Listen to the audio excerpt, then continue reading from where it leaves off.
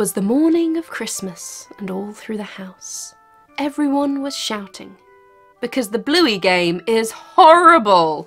This was the video topic that you wanted us to cover the most from our recent poll.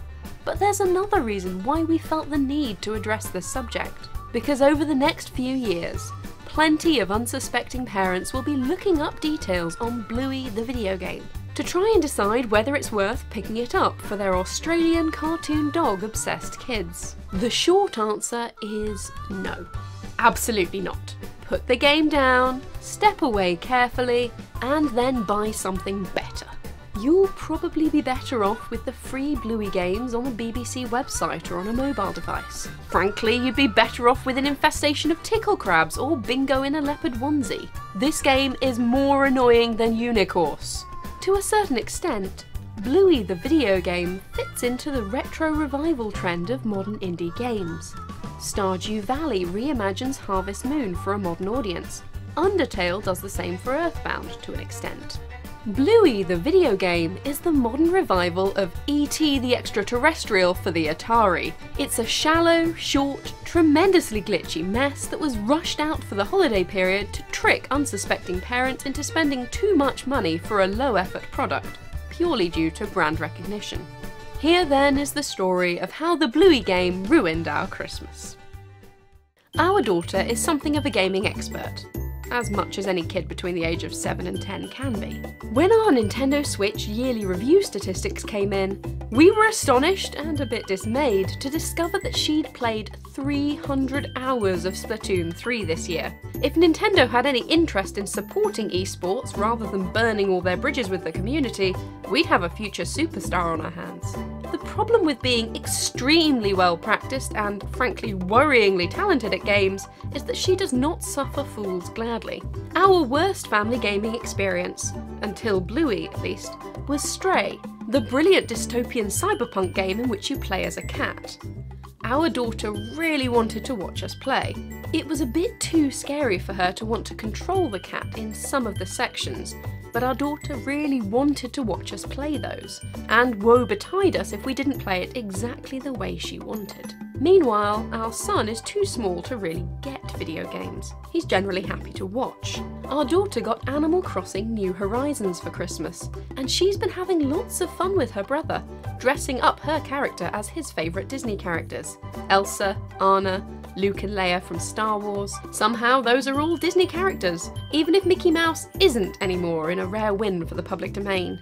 So, when the Bluey game was first announced, it rocketed to the top of our daughter's Christmas list, and it seemed like the kind of game we'd all get something out of. There are 4 of us and 4 members of the Healer family. Perfect! What better couch co-op exists for a family that's trying to wean their daughter off of Splatoon? Shortly after the kid's aunt pre-ordered the game as a present, the first reviews came out. It was not pretty. Bluey the video game was, apparently, a buggy, glitchy mess that lacked any substance. Oh dear. So it was with some trepidation that we approached the game on Christmas morning. Sure, the reviews weren't glowing, but how bad could it be? There are 4 levels in Bluey the video game. Each of these levels is designed to last exactly as long as an episode of the cartoon, meaning you'll wrap up the story mission in around half an hour. Then you can either play mini-games or explore 5 different maps to find collectibles. Why Chili has left 3 hockey sticks at the beach is never adequately explained. The point is, it's not going to take you very long to see everything the game has to offer and to get absolutely sick of it. That said, a game with limited substance is not the worst thing in the world for the game's target audience of young children. Kids are good at creating their own fun, and there is some joy to be had in wandering around, playing the limited mini-games such as Keepy Uppy and Floor is Lava. The problem is that the game is clearly very unfinished. Fair a thought for the poor quality control team who worked on this, because they definitely weren't getting paid enough. At one point, one of our characters fell through the floor and disappeared out of bounds. When the game reloaded, that same character got stuck in mid-air, unable to move at all. Sometimes these glitches are funny, but when the physics is so bad that none of us can manage a particularly tricky jump to get a slice of collectible pavlova off the top of a lamppost, our daughter's patience runs out. Pretty soon she's getting increasingly worked up frustrated that nobody can do the very simple job in front of her, and we have to try and calmly explain that it's not that we're doing it wrong, it's simply that the game is poorly made. The concept of a game, rather than the player being at fault, is not something she's really had to deal with before. It had never occurred to her that a game might actually just be bad. She's lost a little tiny piece of innocence as a result of that play session. Meanwhile, do you know what it's like to try and get 4 characters with an awful camera to the right part of a level when one of the players has never played a video game before? Naturally, our son wanted to play, and naturally, he has no idea how to use a controller.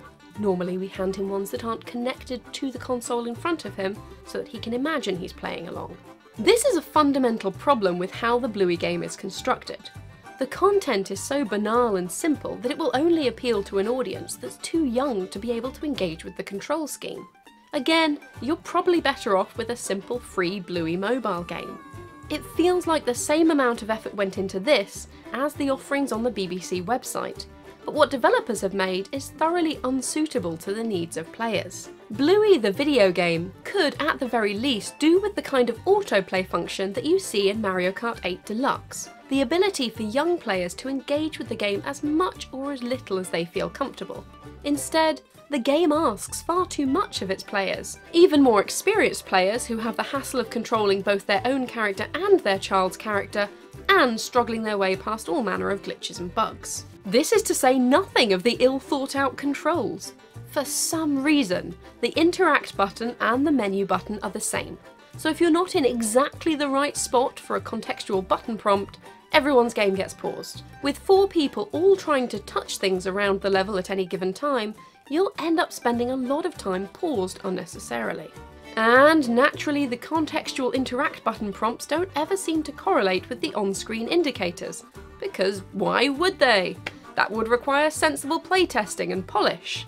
What makes this all the more baffling is that there's a dedicated kick button. The most commonly pressed button has to share with the menu, but kick gets its own button? We don't even know what the kick button is supposed to do.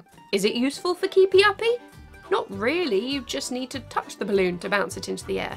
The kick button serves no purpose beyond taking up space on an already oddly complicated control layout. Plus, it's somewhat disturbing to see Bandit, the world's best fictional dad, kicking his children. That doesn't feel right. Bluey, the video game, is the latest in a long line of low-effort, cheap, shoddy cash grabs that trade off an existing and popular brand to squeeze a few $bucks out of unsuspecting parents. What makes this one so egregious, though, is the fact that all other Bluey media is of such a tremendously high quality. Bluey is, let's all be real here, the best thing on television at the moment. Possibly ever.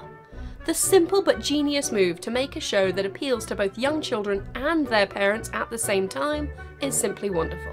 Kids enjoy a lesson about taking turns and playing fairly, and parents weep in sympathy with Chili as she tries desperately to get the kids out the door so they're not late for a playdate. The door is right there! All you have to do is walk through it! Why is this so hard? Then there are the moments of genuine heartfelt emotion, as parents and children come together to share something magical. Bluey teaches her dad just as much about the world, and crucially appreciating the joy of imagination and nature, as he ever teaches her about hard work. Bluey, as a show, is so much more than just a monkey in the rain. It's disappointing then that the game lacks so much of the same wit and charm and self-awareness. This isn't a game for the whole family with content for both younger and older players. It's hard to figure out who this game is for at all, for that matter. It's not for parents, who will find it more annoying than entertaining. It's not for children, who will either be baffled by the control scheme or utterly frustrated that nothing in the game works as it should. This game then, like E.T. before it, is really only good for one thing: being buried in the New Mexico desert and dug up 30 years later by ironic archaeologists. This is a cautionary tale, and not something that should be purchased even on deep sale. Play a free Bluey tablet game instead. Or, better yet, turn off the screens and spend some time playing or drawing or otherwise engaging with your kids. Bob Bilby would want it that way. The moral of the story? Don't pre-order. Wait for the reviews instead. Just because something looks good on paper, it doesn't mean it's going to live up to your expectations.